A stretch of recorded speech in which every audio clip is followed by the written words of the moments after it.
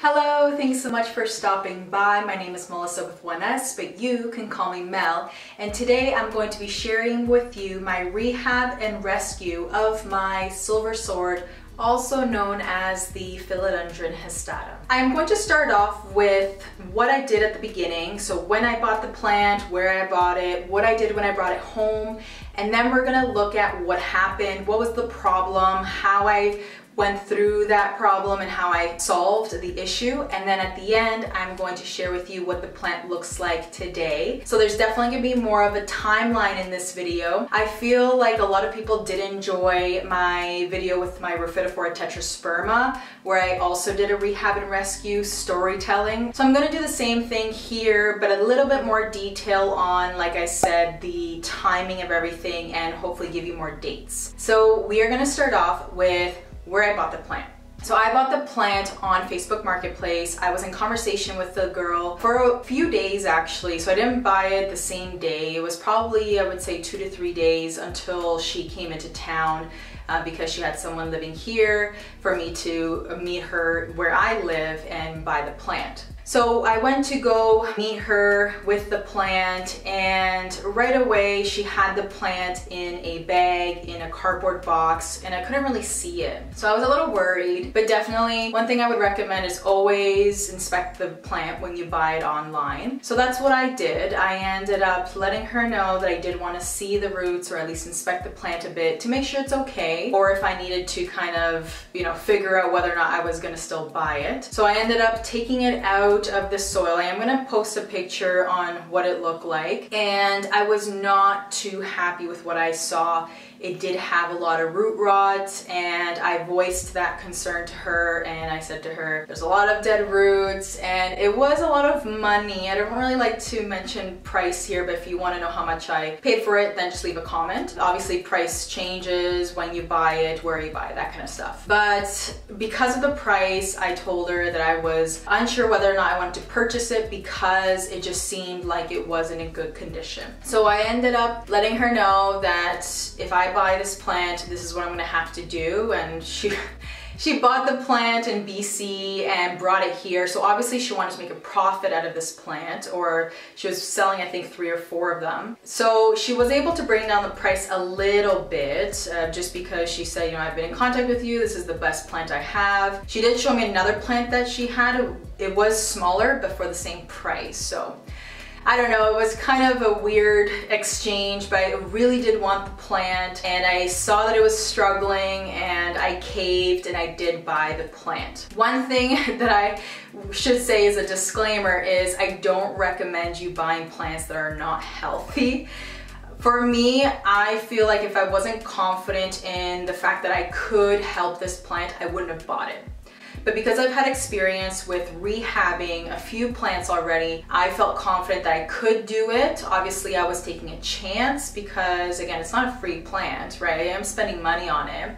So there could have still been a loss. But anyways, I ended up buying the plant. I did bring it home, and right away I went in and started cleaning the roots. I started disinfecting the plant, and I gave it new soil. It just looked so sad, and I was frustrated because I'm like, oh, I hope I can save it. It's kind of part of the process of being a plant mom, right? Just trying to see whether or not you can help the plant out. At that point, I ended up taking off all the dead roots that obviously were rotted, and I realized that the root system that was left was very, very small compared to the full plant that I had. It was a mature plant, it's even bigger now, but definitely I was worried that I was gonna lose it based on the size of the root system. Then from there, I repotted it in a smaller pot, gave it some soil, some aeration, so I put perlite,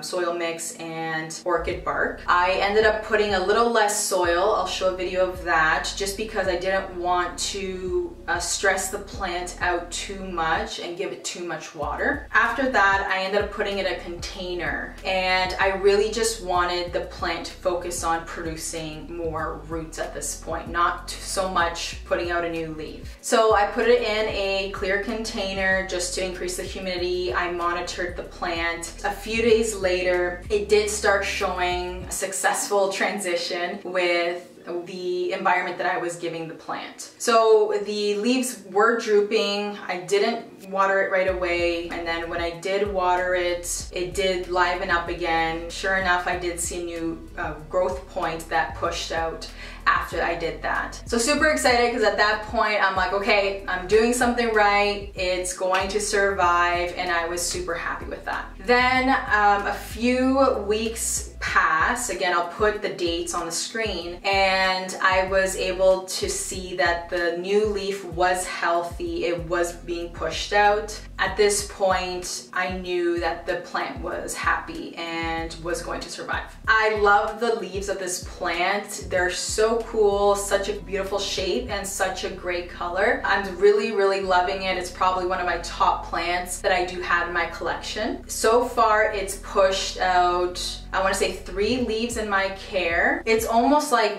a leaf a month right now, especially because it's spring. It's definitely pushing out leaf after leaf after leaf, which is awesome. But yeah, I'm just really excited to see what happens. I will probably give it something to grow. Right now it just has a little bamboo stick, but I think I'm gonna have to figure out what I'm going to do when I do uppot the plant. Needless to say, I know I'm talking a lot about the plant, but I am gonna go get it, and I'm gonna show you what it looks like today.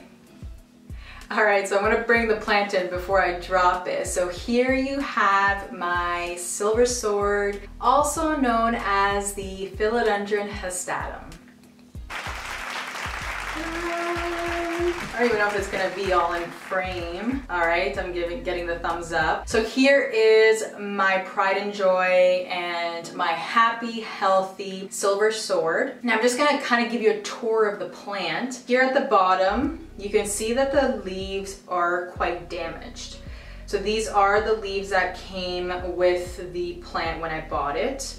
You see that there's browning in the middle. You see browning on the sides. It almost looks like it's cut. This one as well came with the leaf. As you see there, a bit of damage. Again, that was all there when I bought it. So right away you see that the plant just wasn't in good condition, right? So it definitely was the reason as to why I was very hesitant. So here you have a leaf that is a lot more mature than the first 3 leaves. You see the lobes that are bigger, and then this leaf does not have one of the lobes. So this one was probably one of the more damaged ones, but it was one of the bigger ones. So after that, the rest of the plant grew while it was with me. And like I said, it's basically 1 leaf a month right now. So in my care, the plant has put out 3 leaves. This one was put out at the end of March, and I was super happy with it. There was a little bit of damage, or again, just the process of it transitioning to my care, the roots and stuff like that. So I was just blessed that it did come out as a nice leaf considering the roots that I had to work with. And then this leaf came in about a month later. I'll put the exact date on the screen. So this one came in exactly at the end of May, I believe, but it came out beautifully. Oh no, I lied. This one. This one was the next leaf that came out, and it's just a gorgeous leaf, as you see. So beautiful. The lobes are so defined, and it's such a big leaf. Like, it's longer than my hand. So definitely this plant has come a long way. And just recently, this leaf actually just unfurled and it's now June. I also did post it on my story on Instagram. Shameless plug if you want to follow me on Instagram. I was super happy that this plant is just thriving and loving life right now. And then that is the leaf that just unfurled, like I said. I believe it was yesterday or the day before. Very, very happy. And like I said, it is on a little bamboo stick and it's already outgrown the stick. So I will have to definitely replace it with something else. I just have it strapped with some green tape, Velcro tape, and it's helping the plant stay up. And as you see, it is in a pot that's quite small, I would say, but because it started with such a small root system, right? So I had to really be mindful of not overwatering the plant because it has struggled through root rot. So I will try not to tip the plant, but hopefully you can see that there is a space in between the top of the pot and the soil. So there you have it, my beautiful silver sword, and I definitely show her off on Instagram, but she has come a long way, and I'm just grateful that I was able to save her and be able to share this with you. So I almost forgot to also show you this little guy. I forgot to mention that the mother plant did have a baby attached to it. Right at the bottom. You may have noticed in one of the previous pictures, but I did end up separating him and now he is his own plant. He is thriving in this propagation box or just a container in order to increase the humidity for some of the plants like I did with the mother plant. And yeah, so I have a little silver sword. So I was able to get 2 plants out of that purchase and they are both healthy.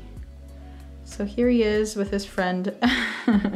Now, a few other things that I may have missed on saying earlier that I was just thinking of now is I was just disinfecting the roots with some dish soap. So just water and dish soap. I really just went for it and cleaned it all up. And like I said, I just removed all of the rotting roots because at that point I just had to do what I had to do. It was very stressful, very nerve-wracking because like I mentioned, the roots were just such a small system for the plant. So I just felt that it wasn't going to be able to sustain the plant at that point. But plants are just resilient. I'm telling you, like I always feel like plants are just so resilient as long as you give them a fair chance, give them a little bit of help, and they will be just fine. Other than that, I think that's the only piece that I wanted to add to the beginning, but throughout the video I will be putting the timestamps and some videos and pictures to hopefully help you see how long the process was. So in total I think it's 4 months. Someone commented on the other video of my Rhaphidophora Tetrasperma rehab and rescue that they would suggest or recommend if I could provide timestamps and timelines just so that people that are newer in the houseplant collection hobbyist community, that ultimately you do have to have patience with some of this stuff. It doesn't happen in just a few weeks. It could take months to see a plant recover. So hopefully this just provides you a little bit more reassurance that there's a little bit more patience and the plant can definitely surprise you. But other than that, folks, thank you so much for sticking around, and I have a few things that I'm going to be doing in the next few weeks, and I'll definitely take you along on this journey, and I will see you soon.